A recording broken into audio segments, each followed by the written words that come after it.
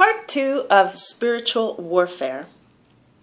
So in part 1, I shared a lot of the tools that I learned on how to get rid of fear, get rid of anger. Now I must say, sometimes we do get angry, and this is normal, and it's okay. When we are under spiritual attack is when it's severe, it's not normal. Like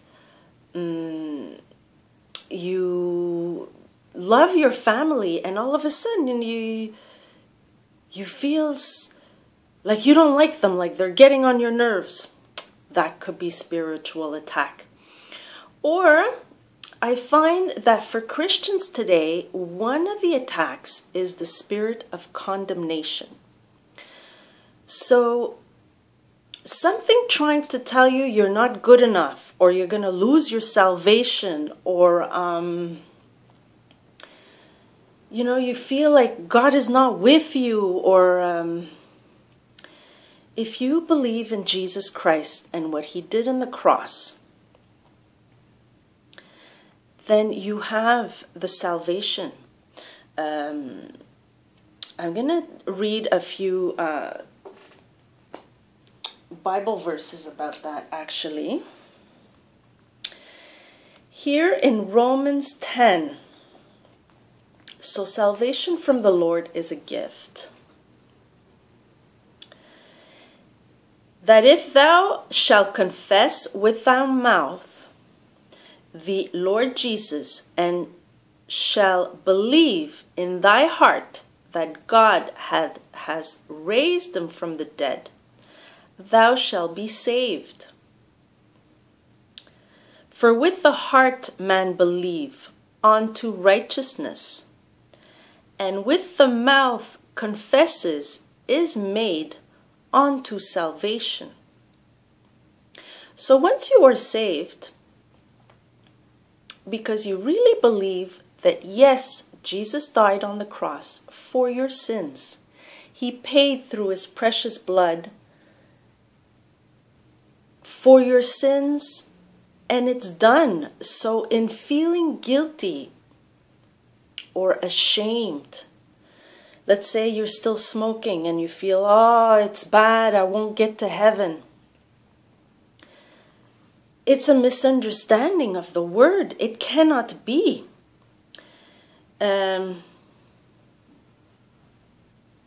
For whosoever shall call upon the name of the Lord shall be saved. And where did it say it's a free gift?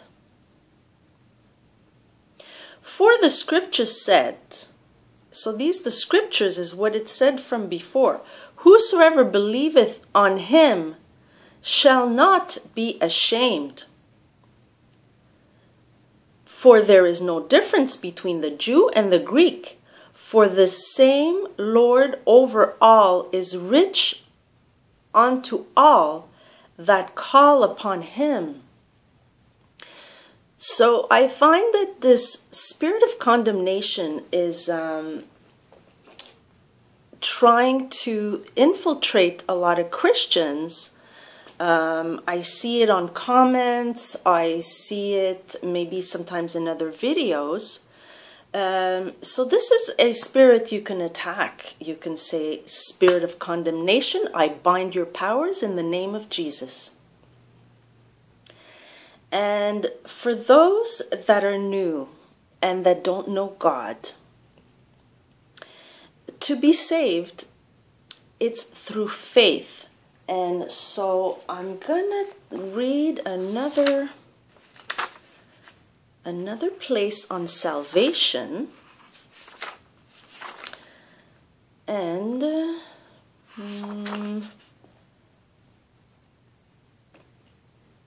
here. But God, who is rich in mercy, this is in Ephesians 2:4-9. But God, who is rich in mercy, for his great love wherewith He loves us. Who are us? It's every human being, everyone, even someone that doesn't know God. And let's say you really want to fight some kind of spiritual attacks. This is what you can do. That in the ages to come, he might show the exceeding riches of his grace in his kindness towards us through Jesus Christ. For by grace are ye saved through faith, and not by yourselves. It is the gift of God, not of your works, lest any man should boast. So this is where I find the spirit of condemnations to believers. And I'm going to get back to the salvation prayer for somebody that maybe doesn't know God and would like to get saved. But since I'm here at the, and this concerns everyone, some of us find it difficult to believe that we are saved from God's grace. What is the grace? Grace is that God gives us favor. He blesses us. He gives it. It's a gift. Like if your parent all of a sudden buys you a car. It's great. Now you have freedom. And in a way, that is the gift. We get freedom. We're supposed to be delivered from fear, from everything. We're supposed to feel a peace. And if we're not feeling peace and we're feeling like I'm not good enough and, oh, I'm still smoking, I won't go to heaven and all that, that is from the devil. That is from the dark side. And it says clearly that it is not from our works or from anything we do, that we should not boast. So let's say I stop smoking, I don't swear anymore, and what does that do? It does make us boastful. All of a sudden we start criticizing non-believers, or we start criticizing other believers that we see them smoke and, oh, this one's gonna go to hell. No, God loves everyone, and the gift of salvation is grace, through his grace. He is God Almighty, all-powerful, and when we believe with our hearts, the belief is not a logical thing. It is pure heart. It is like a transformation of your heart that happens. And I'll go to the place where it says exactly what we are to believe. And in case you don't know God, this is the prayer to say.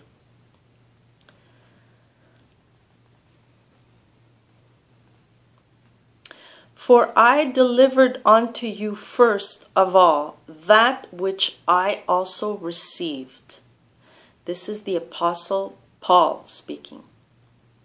How that Christ died for our sins according to Scriptures, and that he was buried, and that he rose again on the third day according to the Scriptures, and that he was seen of Cephas, which is Simon Peter, and then of the 12.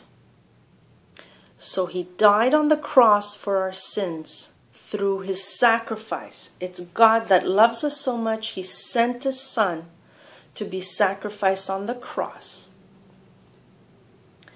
Jesus is actually God. God became Jesus Christ. He became a human. And he can, because he's Almighty God, he can do it. He came down, he lived among us, and who did he go see? He went to see the most poor. He went to see prostitutes. He went to see the people that really needed him. So he's not looking for perfection. He loves us in our imperfection.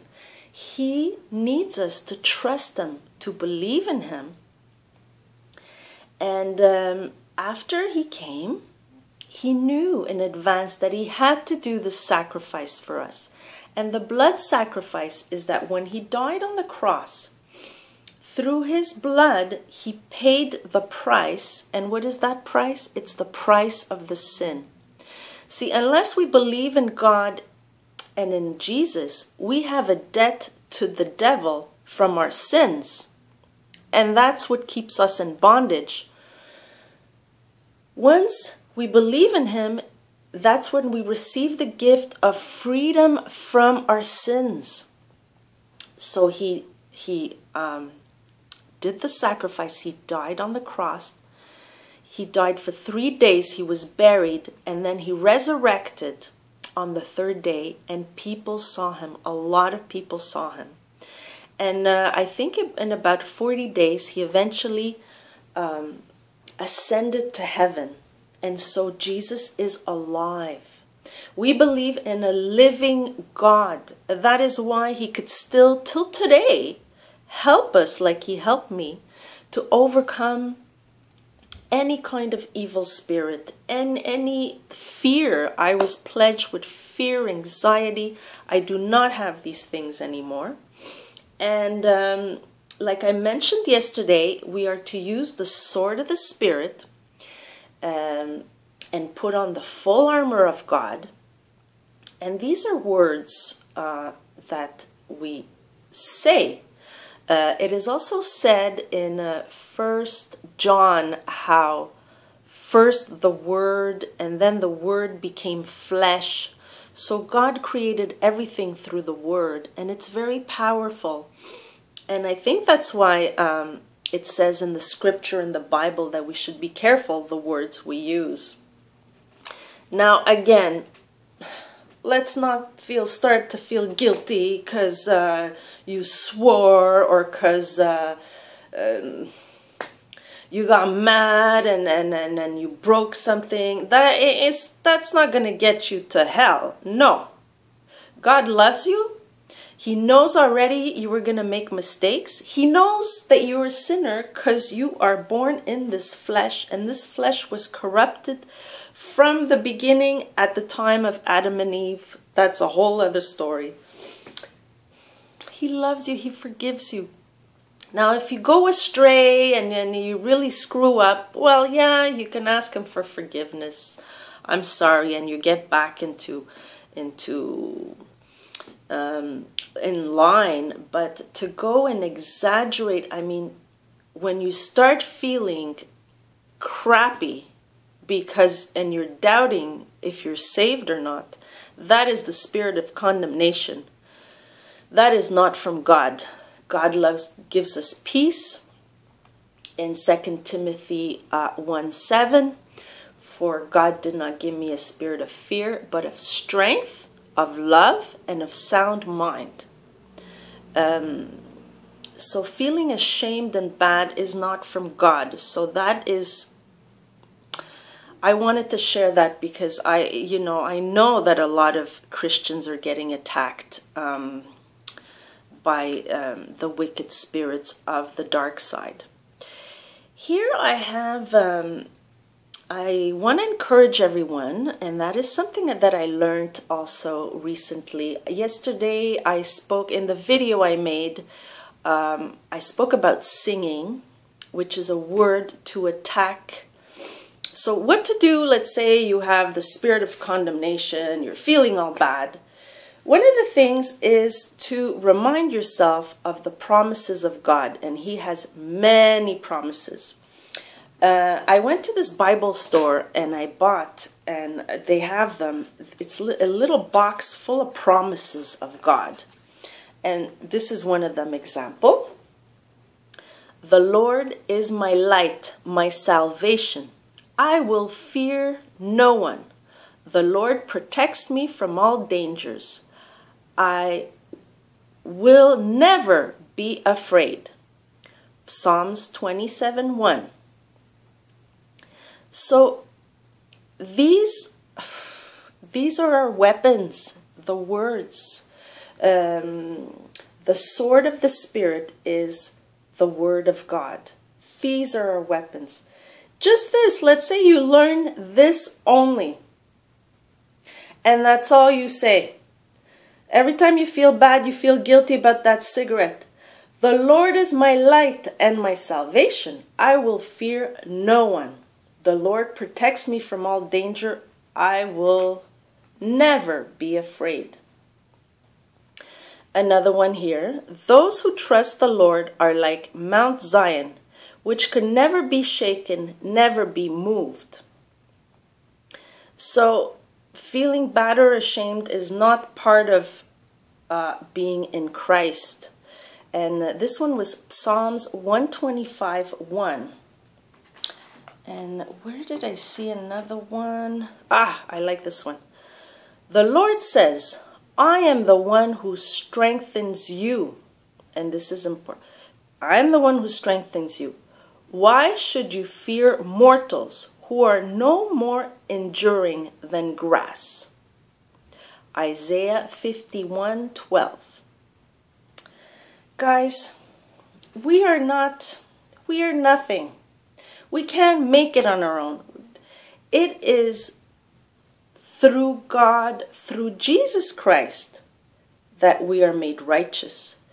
Through our faith, we have to have faith, yes, but it is Him that makes us strong. It is Him that conquers the fear. It is Jesus that conquers the condemnation. And that's an important point. It is nothing we do. It's not our works and I'll do this and I'll be like that. Let's not forget that it's not only our actions, but our thoughts. To start criticizing another, that's, the Lord doesn't like that. That's like a sin. What I mean, it is impossible for us to be sinless and holy. We are holy and righteous through our belief in Him. When we put the full armor of God, I remember at first I used to say, well, it's not true. What I mean, like this. I used to say, so I'm going to put on my breastplate of righteousness.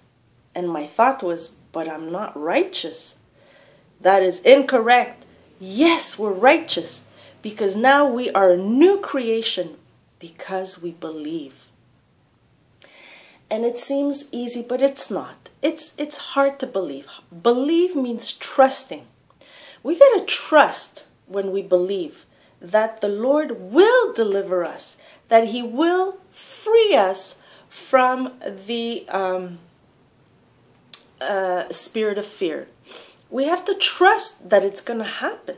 We have to trust that, yes, I believe He is real. I believe He died on the cross. I believe He is a living God. It is with the heart that we do these things. Sometimes, anyways, I found, and that's why I wanted to share and make a second video to encourage everyone. Often our brains just get in the way, and we must remember that our thoughts are not like God's. God is infinitely wise. He's infinite. He's divine. We cannot, even if we tried, to comprehend. So that's why He needs us to just trust in Him. And listen to that Holy Spirit, that little voice that says, turn to the right, turn to the left. Or sometimes, He gives us a message through something that we read. Just a moment. Okay, I still have that. I have like the sniffle still, like a cold. I'm not sure. I think they're allergies. I don't know. I was saying that, well, I'm going to end with this, that for spiritual warfare, we need our number one weapon, which is our sword of the Spirit. And what is that? Is the Word of God. This you can find in Ephesians 6:14-17, where it says the whole armor of God. And so the sword is the Word of God. So what do we need to do? We need to read the Word of God. Yes. Sometimes it's complicated. Sometimes it is difficult to understand at first. So before we read it, ask, pray, just something like this. Please, God, give me the wisdom and understanding of what I'm going to read. Amen. And read it every day.